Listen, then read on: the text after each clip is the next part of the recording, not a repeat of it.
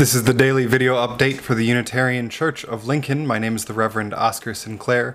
Today is Monday, August 24th, 2020. We're going to do something a little bit different this week, and I'm going to spend a good bit of the week just updating you as the congregation on what I've been up to this summer. You know, called ministry is interesting. It's a covenantal relationship between the congregation and the minister that they call. And one of the things that means is that there are pieces of a called minister's life and identity and job that aren't directly related to the congregation. They're sort of the other stuff that goes along with being a minister in a town.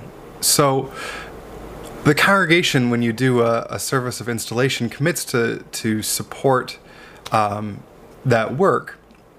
And in return, I think it's important that we called ministers every once in a while let the congregation know what we're up to. So that's what we're going to do this week, with one exception that I'll talk about tomorrow.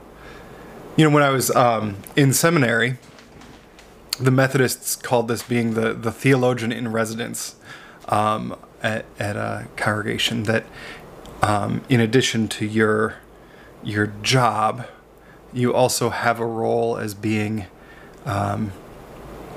for the congregation to be the institutional home where you do research or activism or other things that are that need a home base that a congregation provides. So that's what we're going to spend this week doing, is talking about that.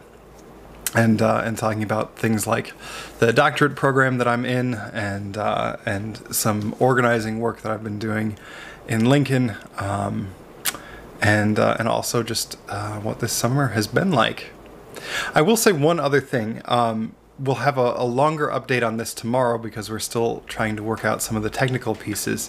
But one of the things that Stacy and I have really been enjoying doing this summer is exploring Lincoln's bike paths.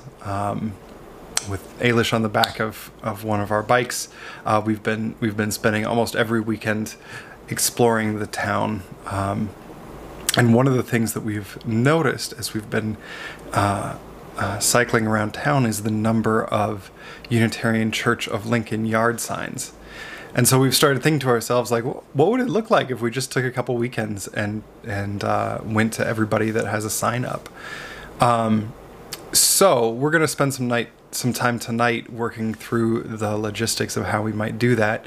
And tomorrow I'll be back with a more clear sign up if you want Stacy and Ailish and I to come do a socially distanced visit from the back of a bike. We'll have a way to do that. All right. Have a great night, and I will talk to you tomorrow.